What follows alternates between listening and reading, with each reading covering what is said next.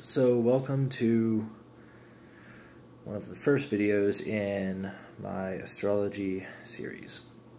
The first video I'm going to be doing is talking about the sun in Aries. The sun in Aries is, firstly, what is the sun? The sun is your ego. The sun is your sense of self. The sun is your core energy, how you move through life, the constant energy that you are emitting.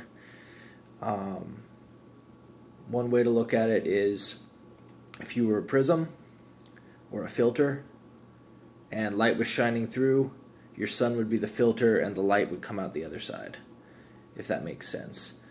So basically the sun is how you process the information of life, the information of energy, and how you move through the world.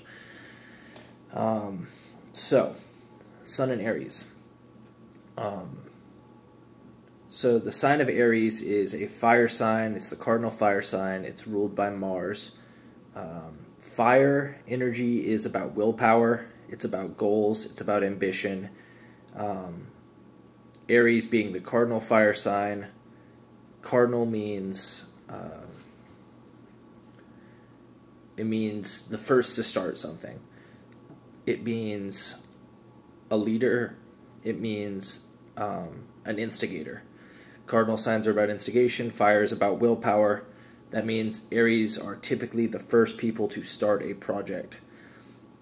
The sun being about goals and your higher self aesthetic and your self in general, your core energy and your creative capacity. Putting sun in Aries, this is the exalted position of sun. So the sun is debilitated in Libra, which is the sign that's about other people, about relationships, and this is a cardinal air sign. Libra is about taking on debt. It's about taking on deals and negotiations and sacrificing your ambitions to keep the peace. However, sun in Libra is debilitated. Sun in Aries is exalted because Aries relates to your goals. Sun relates to your goals. Aries is ruled by Mars, who's the soldier. It's a fire sign. The sun is a fire planet. People might ask, like, why is the sun exalted in Aries and not Sagittarius or Leo, which are the other fire signs? To that, I would say that so the sun is what's considered in Hindu philosophy a sattvic energy, which means that it is very moral. It is a moral energy. However, it's still about goals. It's not as pure as Jupiter. Jupiter is the purest morality, the purest energy, because he's a teacher. He's a professor, essentially, a guru. That's why in India, Jupiter is called guru. The sun is your ego. It's still moral. It wants to follow the rules, but it would rather get stuff done. The sun also has a capability to burn things that are in its presence, because essentially, so one thing you see is if you have planets conjunct the sun kind of takes them up under their wing and or under its wing, and like these planets get kind of put on mute.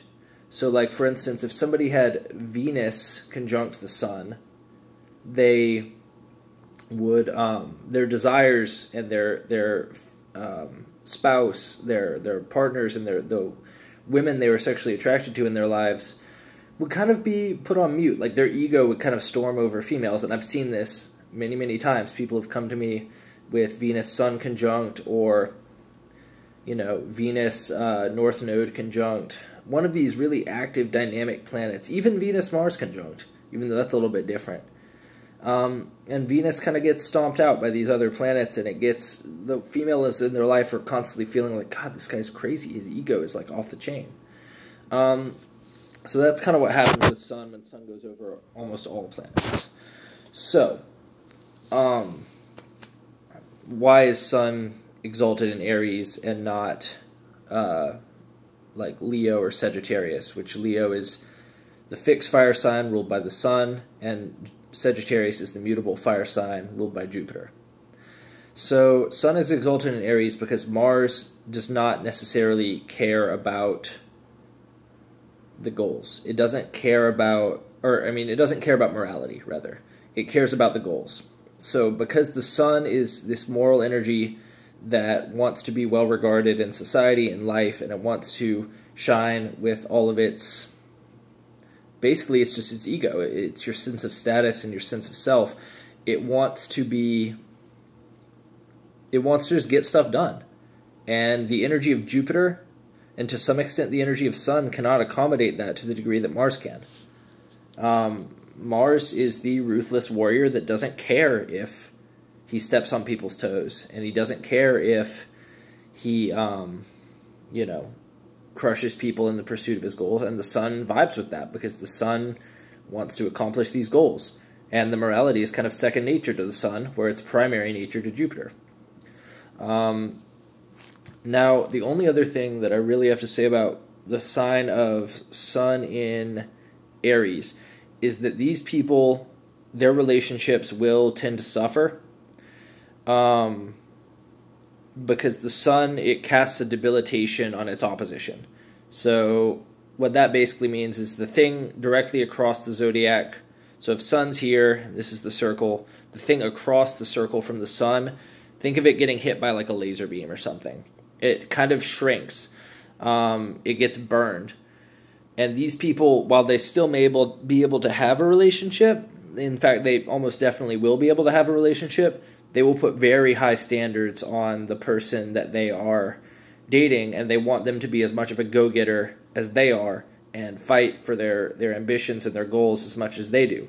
So in a way, this could be seen as kind of a good thing because, obviously, who doesn't want a person who seeks goals and is very ambitious and assertive?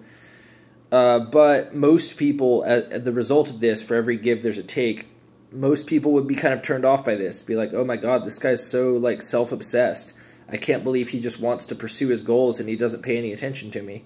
Meanwhile, the guy with Sun in Aries is just like, man, what is wrong with this person? She just sleeps all day and doesn't accomplish anything and wants me to do everything for her.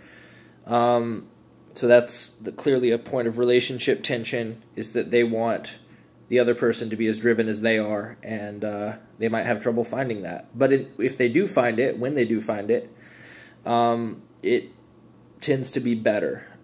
Their relationship tends to be pretty good because they put high pressure on the person, but it can bring a delayed marriage, delayed relationship. So that's my video for Sun in the sign of Aries, and many more to come. Thank you.